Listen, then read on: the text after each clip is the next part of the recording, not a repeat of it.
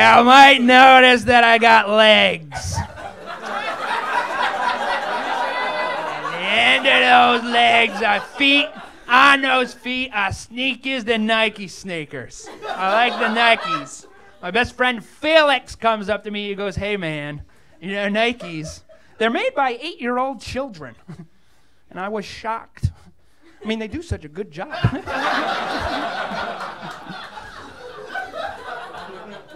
Not going to discriminate against them just because they're young. Got to give credit where credit is due. I mean, holy smokes. These kids own their own company? Wish my wife Clarinet was that ambitious.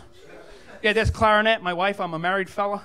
She's working part-time, summers only. She's selling seashells down by the seashore.